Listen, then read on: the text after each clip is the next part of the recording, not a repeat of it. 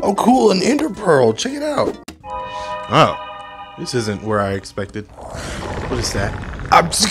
And do you take What? Wait. Oh, my bad. No, definitely not, no. Man, this thing's broken. I'm out of here. Today I'm going to show you how to make a working ender pearl in Rec Room. A few years ago, I made a CV1 version of this, so today we're updating it to CV2. So the main way we're going to do this is with a frisbee, the invisible floor thing that all Rec Room rooms come with, and a set position chip. Essentially, we are going to measure how high off the floor the frisbee is, and once it hits a certain height, we want to set the position of the player that last held it to the current position of the frisbee.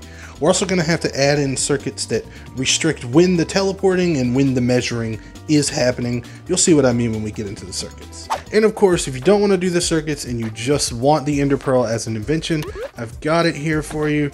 Just look up RCL ender pearl CV2 in the invention store. Like and subscribe or bees will attack Steve. So as I said earlier, we're going to start by getting the height of the frisbee. We're going to get a Rec Room object get first with tag. We're going to use a get position and a vector split. If you have trouble finding the frisbee, it's because it's not called a frisbee, it's called disc apparently.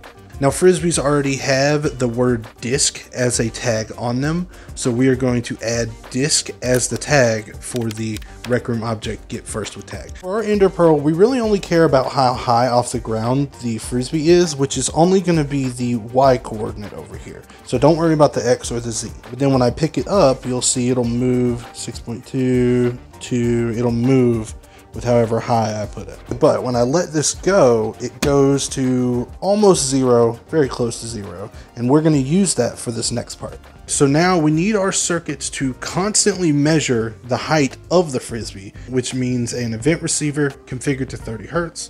So if that frisbee height, which remember is that Y coordinate, is less than some number, then we want it to set the position of the person who last equipped it. So now that we have all the chips we need, I'm going to leave this 30 Hertz receiver detached, but you'll see why in a minute. If the Y coordinate is less than some number, we're going to set that to 0.5 because that's what worked in testing. It may be different on your room depending on where your floor is. Then we hook the resulting bool variable up here.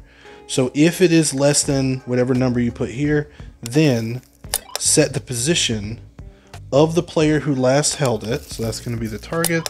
And then the position we want is the current position of the frisbee, which is over here. We also have to define the object that we want the last player of, which is the frisbee. So this over here. If I hook up the 30 Hertz receiver right now, because we don't have any of the checks in place, you'll see what happens.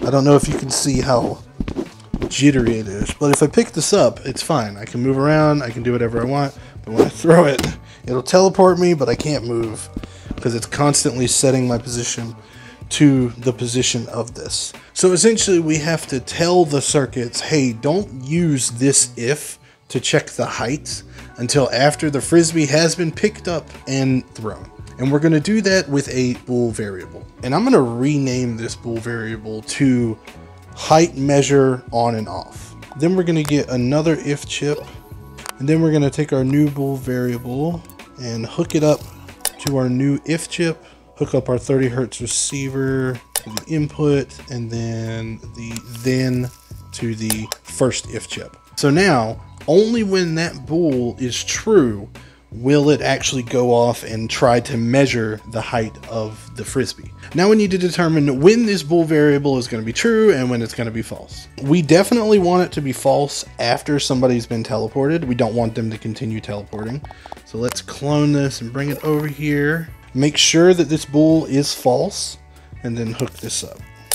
So when do we want the bool to be true? We want the bool to be true after somebody picks it up and they've thrown it. So what I'm going to do is get another if chip and put it in between the 30 Hertz receiver and the second if chip. Then I'm going to use this currently equipped bool on the Rec Room object last equipping player. Then instead of hooking the second if up to the then, we're actually going to hook it to the else. And for the then, we're going to hook up another copy of the height measure bool and set it to true.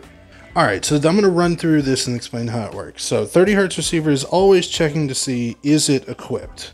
If it is equipped, this will be true, which will then set the height measure to true. Then once they let go of the frisbee, this bool becomes false, which then means it's going to run down like it is now. And this is checking, hey, is the height measuring on or off? If it's on, then it's going to move to this if, which is going to check the height.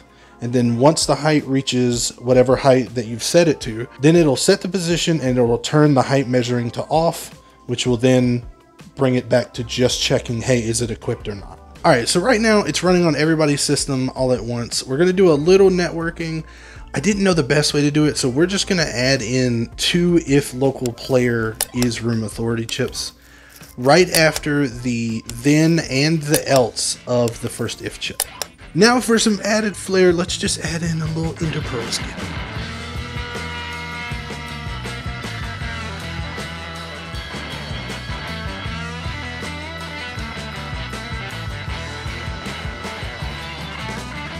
Now, if you just want to see the circuit so you can get more of an idea of what's going on, I'll leave a copy of them in my clubhouse room. It's called Use Code RCL1. Use my code, by the way. Support me here in Rec Room. It really helps out. This week's episode of After Connections, I'll be trying to remember how to make an ender pearl in Minecraft. It's been a long time. Hopefully this video helped you, and I'll see you next time. RCL Man out.